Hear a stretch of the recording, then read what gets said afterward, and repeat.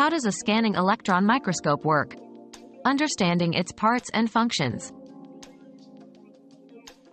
A scanning electron microscope, SEM, revolutionizes our view of the micro world, offering detailed images beyond the capabilities of traditional microscopes.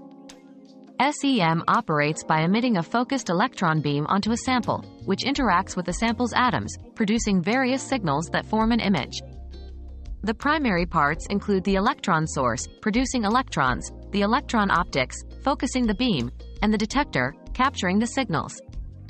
Understanding SEM's parts and functions is crucial for researchers and students in fields like materials science, biology, and nanotechnology, as it enables detailed material analysis and surface characterization.